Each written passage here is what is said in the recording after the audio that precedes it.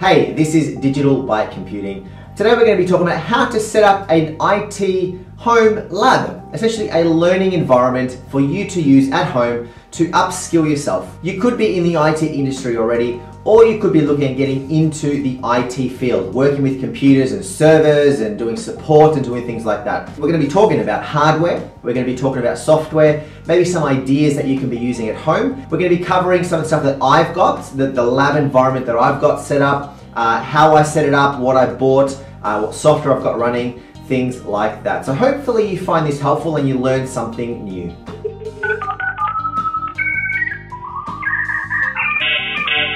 So my name is Emilio and I work in the IT industry and I absolutely love it. And if you're watching this, you want to know how to build your own home lab. What should you be doing? How do I start? What do I need? Etc, etc. Like you, I was asking these same questions a number of years ago.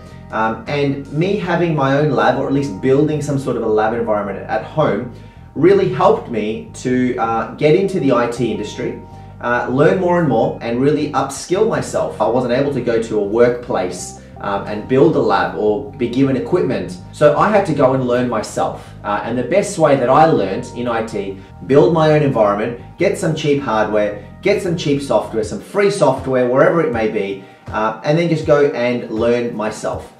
So all I did was really just started building some stuff from scratch, going online, researching things, and then just really learning as I went. Sometimes you may want to go get certified. You want to go get a CCNA, which is Cisco's CCNA, or you may want to get Microsoft's, become a certified professional in Microsoft, in servers, or whatever it may be. So sometimes having your own lab at home and building that helps you to be able to be confident enough to have the skills, because you've been trialing them and testing them at home, to then be able to go out and get certified. And then likewise, being able to then go to work, to your boss, to a new company and say, hey, look at all these skills that I've got. So before we even get started, think about what you want to set up. What do you want to build? What do you want to learn about? If you want to learn about servers and storage, then you need to have equipment that has server and storage capabilities. If you want to learn about networking, you may want to look at investing in some networking equipment. You can have networking simulators or emulators installed onto computers, which essentially mimics a real Cisco switch or a real Cisco firewall. So you're going to need some computers, right? First and foremost, you're going to need some computers. One or more. The more computers you've got, the better. That is spare. But you don't have to have a whole pool of computers. You can have just literally one computer to start building your lab.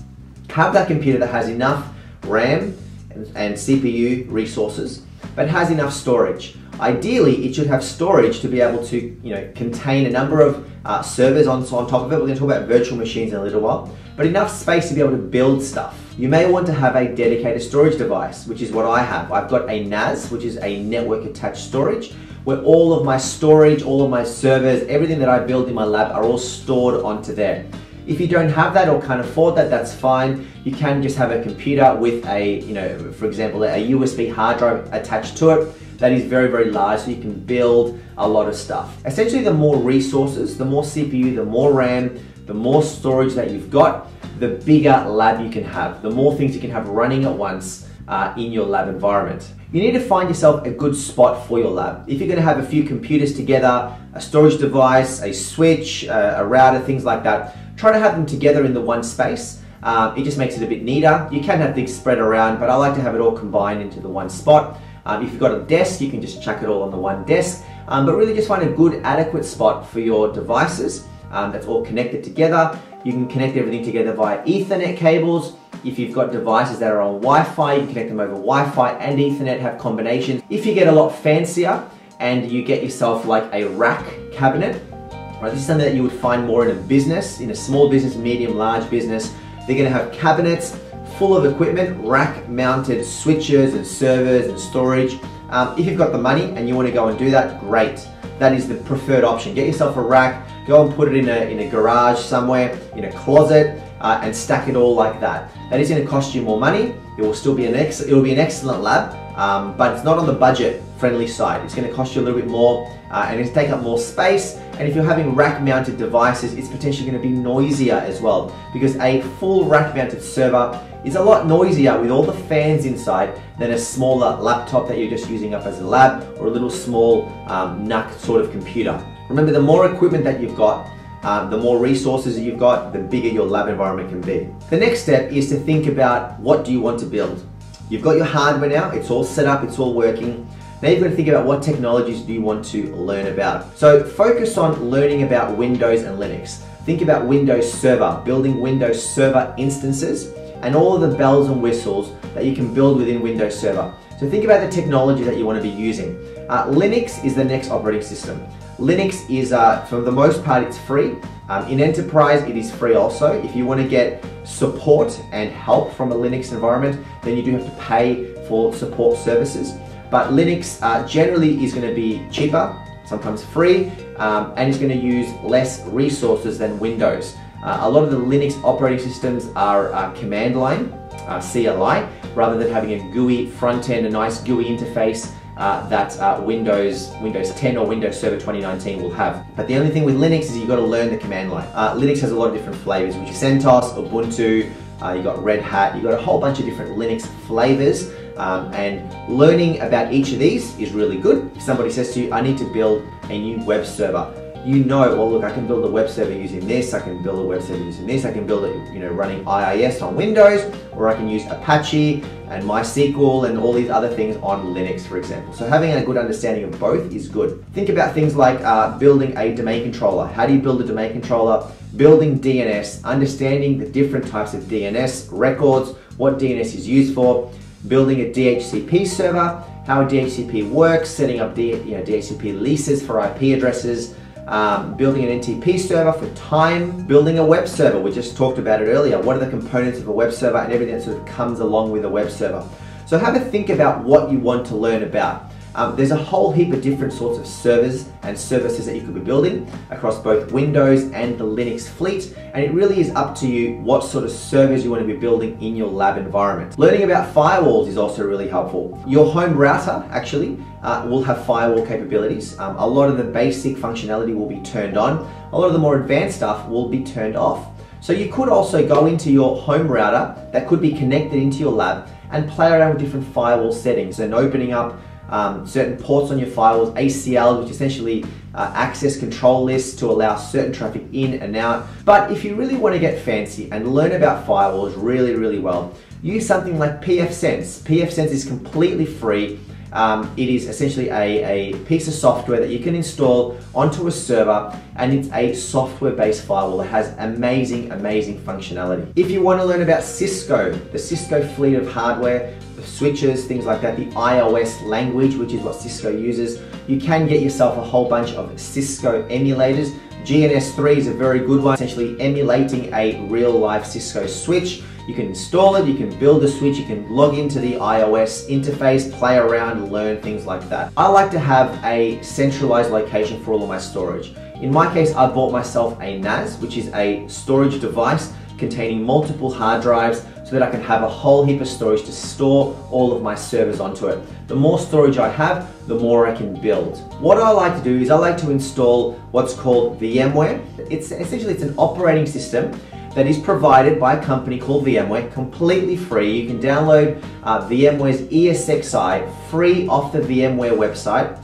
install it onto a PC, onto a laptop, which then you can use to go and build multiple servers on top of that hypervisor computer. You then connect to that hypervisor using a web browser and build what are called virtual machines. These are essentially servers or multiple servers that are running virtually. You could potentially install 5 servers inside of this one physical computer. Other than VMware, the other big ones out on the market are Microsoft's Hyper-V and Citrix Xen Server. I generally like to use VMware because VMware is the one that is most commonly used in the industry. So fun things to do is once you do get VMware up and running, you've got ESXi running, you've got it potentially running on more than one computer, get these servers to be talking to each other. Set them up with static IP addresses, maybe in different subnets. Try play around with different subnets. How do I get one subnet to talk to another subnet? Creating routes between these subnets is something that will help you understanding at least basic network functionality and basic network connectivity. We've got a couple of Lenovo screens here, hooked up over HDMI to USB-C on my Mac. So this is really just the primary location where I'm going to be controlling my devices, along with a separate screen right here. At the back of this, I've got some Ethernet ports which run into different places, including a network switch. This is just a standard bookshelf, which have just got a number of different things, nice little gimmicks as well. Here are the few devices that I've got running. From a hardware perspective, you really need two big things. You need something that is going to be storage, and you need something that is going to be compute processing power. So as we talked about earlier, we are going to be running VMware. To create some ESXi servers, for example, you can really use any computer. Any general modern computer will be able to do it quite well. So I've got two that I primarily use. The first one is this little one up here. This is a Intel NUC. This is really just a small little computer. All right, it's the same as any other computer that you could normally buy. It's just nice and compact and small, and that is the reason why I bought it. I wanted something that was nice and compact and small, and this is excellent for my lab. I don't need a whole heap of space. It doesn't look messy. It actually looks quite neat just sitting up here. An i7, Core i7 in here with a number of different cores, and then I went and bought RAM. Okay, so this has got 32 gig of RAM inside of it, as well as a SSD hard drive. So at the back of this, there's a number of different connections. I'm not really running anything into it other than just an Ethernet cable, which is connected into my switch just here. Now I've installed ESXi onto this. So it's running ESXi 6.7. So what I've got here is a Mac Mini. So I had one of these spare, and really all it's running on here is ESXi. So I've got VMware's ESXi 6.7 running on here, and then a second one running ESXi that I've installed onto here. Now, again, the reason I wanted to use the Mac Mini was for two reasons. One, because I had one that was spare that I was no longer using, and I didn't have to go and buy another one of these. Now, the reason I've got two running ESXi is I wanted to take advantage of what's called vCenter, and really to use things like high availability, HA, fault tolerance, to do vMotioning, which lets you move VMs from one to the other. That was only really possible with two ESXi hosts. If I have just one, I can't move VMs between them. And then if all of my VMs that are on here and this thing dies, then all the VMs automatically pop up and they start running on this one, and vice versa. Underneath that is probably one of the more important pieces of tech that I think everybody needs to get. So in here, these are 3 terabyte hard drives each. They're created in what's called RAID groups. You can learn about RAID in another video. So I can see this as one bigger pool of disk. It's got redundancy, so if I lose one, I don't lose all my data, things like that. This is the processing power piece, right? It's the two computers. So the two computers are what is running my ESXi, right? It's using the CPU and the RAM and the graphics from these computers. Now, these two computers are pretty good from a resource perspective. You can get something that's a lot more powerful. Obviously, if you want to get something a bit more powerful, then you're going to get better performance and you can allocate more resources to your virtual machines that you're building. For me, this is more than fine. I can actually run a number of VMs all at the same time. I've built even more VMs, but I just have them powered off when I'm not using them, and then I can shut down other VMs and power them back on. The storage of those VMs, so the VMs themselves, the servers are not running, or not sitting, sorry, on the hard drives on these computers. The hard drives inside of these two is really just to install the ESXi operating system. The VMs that I'm building, the Linux VMs, the Windows Server VMs, are sitting on here. So on the back of the NAS, it's just got a couple of Ethernet points. It's a gigabit Ethernet. It's also got a number of other USB points where I can actually run additional storage into it if I need to. You can buy additional enclosures, disk arrays essentially, which you can connect into it and then just expand it further. When you're looking at your lab environment, if you're going to be building a number of VMs, you need to have enough capacity. So if I've got 32 gig of RAM on here and I'm going to be building 2 VMs, one is 8 gig and one is 16 gig of RAM, that's what I'm going to be allocating it, then I've used up a lot of my RAM and I've really only got just under 8 gig if you include the operating system that's running on here, which needs a little bit of RAM left, and that's it. You won't be able to run all your VMs at once with something that is small like this, but it gives you the capacity to go and play, create things, build enough servers for you to be able to you know, learn and do whatever you need to do. So to pick up a NAS, they're not the cheapest thing, but they are worth it. But get something that is good. This particular one is a 4 tray. You can get some that are 2 tray. Something that will allow you to have redundancy, I think, is the most important. Okay, so there's no point in just buying a very, very big hard drive because there's really no point. If that hard drive fails, then you lose everything. So I have multiple in here. Even 2 would be fine, and you have them mirrored. You know, a particular RAID group, they're for mirrored, so if one dies, the other one picks it up. But I went for the 4. Obviously, the more capacity you've got, the more stuff you can build onto there. But there's a whole bunch of brands of NASs that you can buy. This particular one is a Netgear. That's what I chose at the points, a Ready NAS. But Synology is another really good one. QNAP is another really good one as well. If you don't have the money to invest in a NAS, that's okay. If you're gonna look for a computer, get yourself a computer that has enough storage so that you can go and build your VMs nice and easy and have enough capacity for those VMs. But as I said, I generally would recommend getting something like this because it is gonna give you more capacity and more storage. To the left of that is a Cisco Meraki switch. I picked one of these up for free for doing some training with Cisco, which is quite nice of them. There are certain courses, training, things that Cisco provide from time to time where you go ahead and register. You can get yourself a free switch, which is what I've got here. And this is a gigabit switch. This is then connected out to that Airport Extreme, which we saw, and then scattered around my house. So I can really access all my devices right through here. On the very far right, you may have seen, this is just a Lenovo laptop. It's running an SSD hard drive, and this is just running Windows 10. And this is connected to a screen, which we just saw up above, up the top there. It's just a normal Lenovo screen.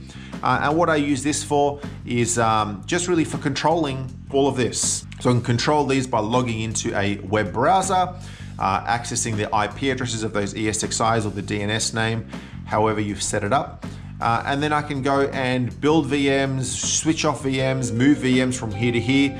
I can also access my NAS and access all of the data that's on there also. And that's also true really of any computer. I've got my MacBook Pro, which I can also do the same thing. You don't have to spend a lot of money. If you've got spare PCs, great. Otherwise, go down to your local shop and buy yourself something similar to what I've got. I've got myself my little Intel NUC, I've got a spare Mac Mini. You don't have to do that. You can go get yourself even a Raspberry Pi, which is very, very cheap. You can install Linux onto that, and you can learn things right from there. Spend enough on storage, get yourself enough storage, get yourself a switch so you can run everything over Ethernet, get things connected over Wi-Fi. There are multiple ways, but the first thing really is have a sit down and think about what you want to build. If you want to be going into the systems perspective, let's say you want to become a systems admin or a systems engineer, build your lab with that focus. If you want to become a network guy, build your lab with a network focus. If you want to become a database admin, go ahead and build yourself a database environment. Build a SQL server, Microsoft SQL server. Build yourself a MySQL. Build yourself an Oracle box, right? Experiment with all of that if you're wanting to focus on database. Playing around with the stuff is the best way of learning. I know that's the best way that I learn. I don't learn very good if I just open up a textbook and just read. I don't learn that good even watching a video. This video will be helpful to you. I hope it does help you out, but it's not the best way of learning. I'm just giving you some tips and some ideas for you to go and install and build your own lab with your own hardware, your own software, whatever your setup may be. But then you need to spend the time, you need to spend the hours and the effort to go and learn how to do this stuff. Play around with things, break things. The best way sometimes of learning is to go and build stuff and get it wrong. You can't get the domain controller working, you can't get Active Directory working, you can't get your database working on your Linux server. So what are you going to do? You're going to go and research, you're going to go spend the time, you're going to go spend the effort on learning how to do it. Troubleshooting it, right? That is the best way of learning. It's very, very rare that somebody from an IT field has just gotten to a particular level in their expertise and their technical knowledge just from sitting on their hands and being spoon-fed all this information. You've got to spend the time, you've got to spend the effort, and often in most workplaces you won't get the time to go and learn this yourself. If you are, for example, in help desk, you're a desktop admin, you're a systems engineer, and you're just focused on your thing, that's all you do at work, you come home, you've got all that opportunity for you to build your own lab, learn your own stuff, learn things that you don't have the opportunity to learn when you are perhaps in a working environment. So you need to spend the time, you need to spend the effort. So if you can take anything from this video, you need to put in the effort to learn yourself. I know for me, whenever I'm speaking to anybody, if I'm wanting to hire somebody in the IT field, I always ask them, how do you learn outside of work? And if they talk to me about having a lab at home, learning themselves, what they do in that lab, it's very, very favorable to me, because I understand that they are passionate about technology, they're passionate about IT, but they are passionate about learning and building on their technical skills. So here we are logged in. We are connected to one of my ESXi hosts via my web browser. I've got a number of VMs that I've created. So this is my Intel NUC computer that we've looked at. Currently 3 of them are running at once. DC is my domain controller. I've got my firewall, and then I've got a test Ubuntu that acts as a client. Because it is a Intel NUC, it doesn't have the resources as a server or a more powerful computer, so I can't actually have everything running at once. So really all I need to do is go ahead and shut down one that I'm no longer using and then power up others and sort of do a mix and match.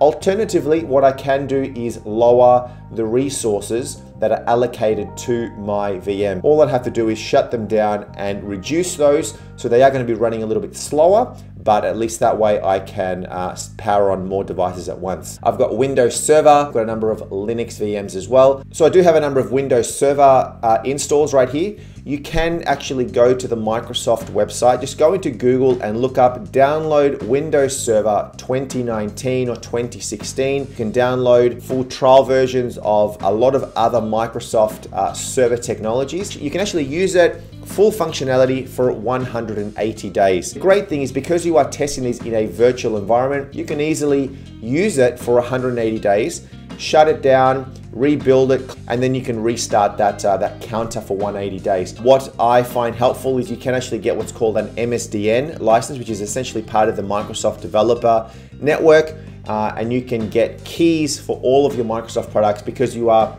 using it for testing reasons. This is my Mac Mini that is running ESXi. Again, a few VMs that are powered on. You can see the operating system that is running on them. Things such as CentOS and even Kali Linux, which are free editions for the client and for the server editions of those Linux operating systems, which are excellent from a learning perspective. And the great thing about this is I can actually power them off, shut them down, change the resources very, very easily, build new VMs, delete new VMs. Literally all I have to do is, let's say I want to get this one here, I can shut it down and then I can go ahead and actually delete it if I no longer need it. I then am saving on the resources, I'm saving on the hard drive space, and then I can go and build some new VMs and do further testing. This here is my NAS. You'll see that right here, I've got 4 3TB hard drives that are in a RAID 5. I can go and change a whole heap of stuff. I can create shares, I can create iSCSI stuff. If I want to use SAN capabilities,